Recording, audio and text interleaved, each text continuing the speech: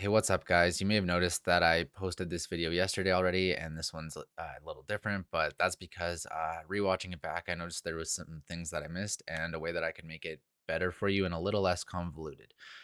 So we are going to show you how to turn your gaming clips into content in a matter of minutes. So let's get started.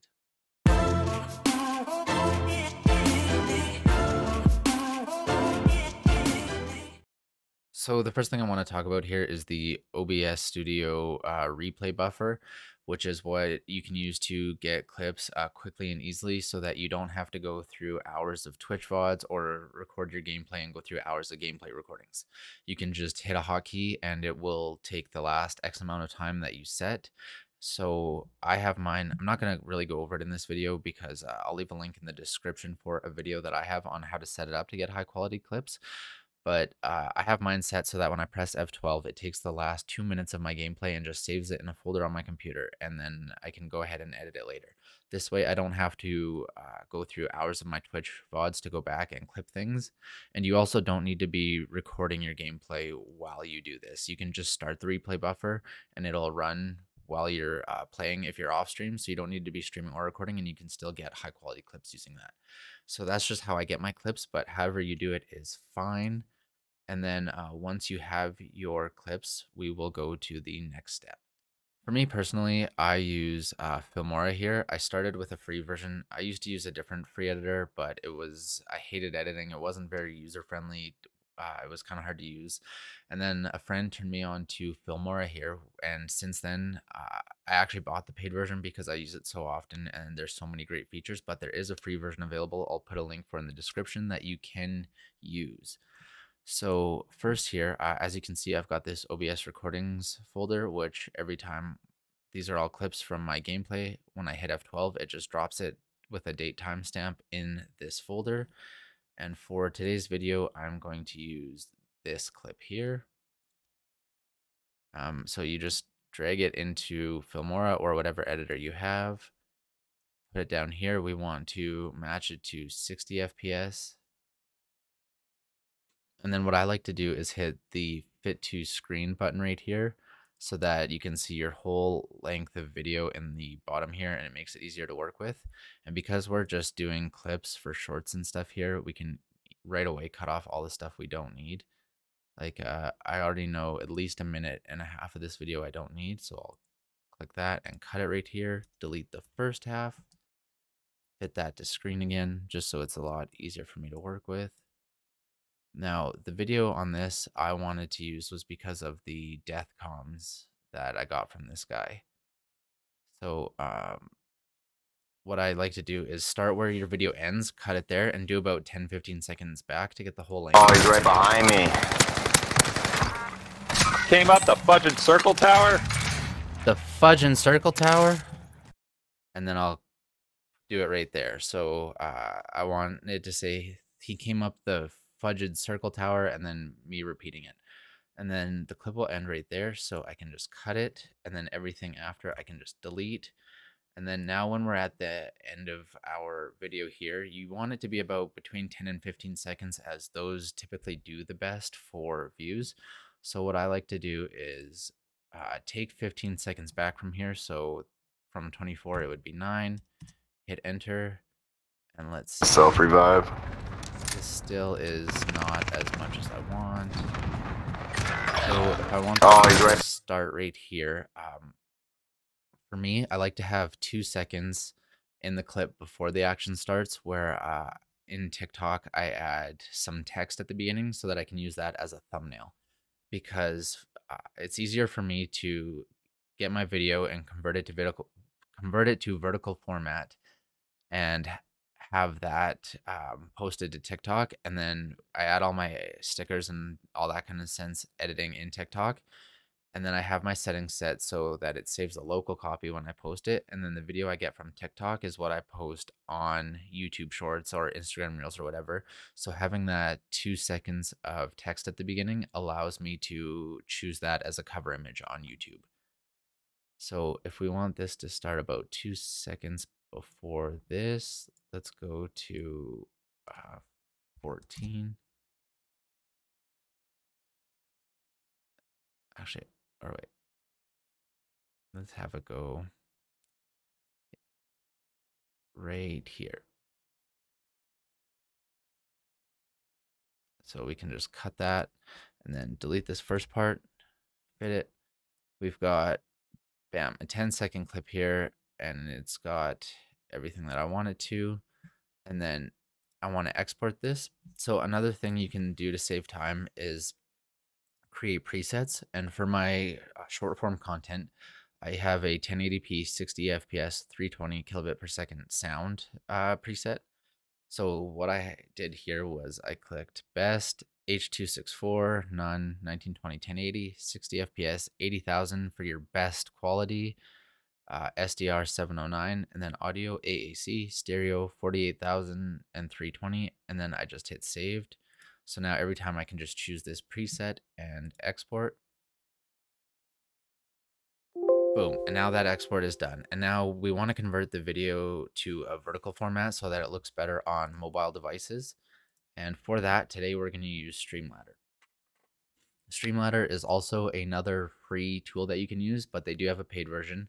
I started using the free version, and then I've noticed that I use Streamladder so much that the paid version was worth it for me. So I pay monthly for this, but you don't have to. And so I upload a local file, and we're going to get this one that I just downloaded here.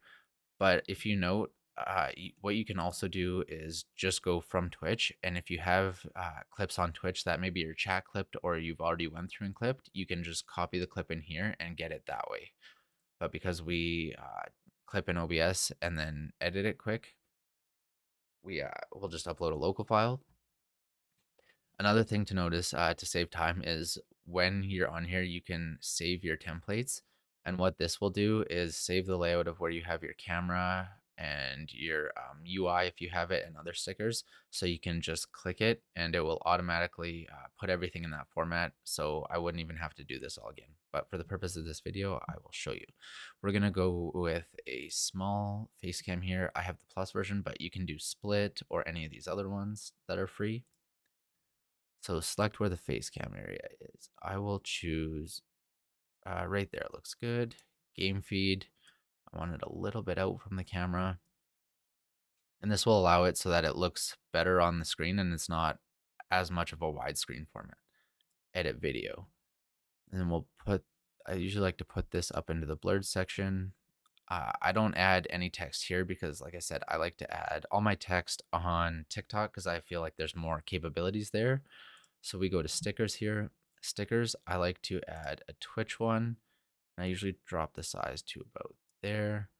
YouTube, drop the size to about there. And then I put these at the bottom. We'll center those just like that. Since I post these on YouTube Shorts, I put the Twitch one up top because these aren't on Twitch, so they know it's on YouTube already. And then once I don't have Facebook, so I don't put those stickers in. And you can upload your own images as well to use for this if you have custom images. And then I will go to captions. So I want to caption this one because your videos have a better chance of getting more views if they are captioned. So in Streamladder right here, they just put auto captions in and you can use the AI to automatically generate. So I like this style of caption and I like the orange color here. So I'll click this one and we want it in English, generate. And then this is just going to take a few seconds to read your audio and add it to the clip. Okay, so now I can see it at the bottom here. Or I'll turn, there we go, there's volume.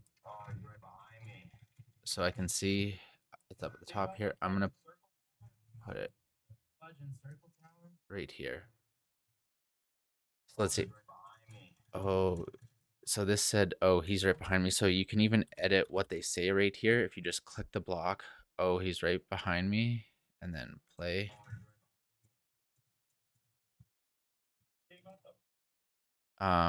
We want this as one sentence, so we'll get rid of the space, get rid of the period. We'll lowercase that if you really care, or I guess it doesn't matter because it's all uppercase here.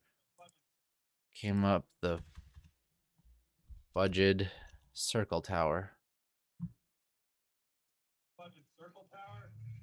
And then here's me saying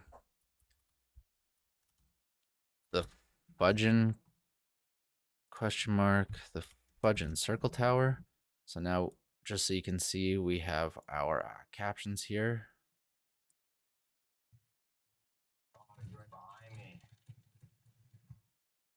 About the fudging circle tower? The fudgin circle tower. Perfect. And then, or as you can see, you can do it by word at a time, or it'll group them in sentences. So, and again, style, whatever suits you. And then it'll auto pick your captions and add them right for you. Just drag it where you want it. I like to put it up here at the top and done. So then what we will do is from here, you can pause this. Pause. You go to output settings. We want 1080p 60 FPS.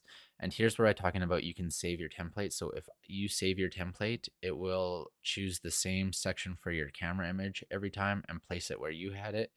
It will put the stickers here automatically, and captions it might not do automatically, but if it doesn't, once you load a template, it will bring you right here to the output section, and then you can always go back and change and edit from there. So you just at the very start load your template, and then right here, and then go back and edit the minor things. And once that's done, we want 1080p 60, render clip, and then here we can render it. And then once it's done, you can send it to TikTok or YouTube Shorts directly from here, but I don't specifically do that. I've done it before and it kind of had an issue. It didn't work properly. So I just download it from here. And then once it's downloaded and it's sitting in my downloads folder, I have Dropbox installed on my computer and my phone. So what I do is I can just cut it from my downloads folder, go to my Dropbox and public, and then I paste it here. And once the sync is complete, I can then go onto my phone, open the Dropbox application. This video will be right at the top, and I can just hit download or save to device. And then I open TikTok, post my video, add my text at the beginning for 2 seconds so I can get my YouTube thumbnail.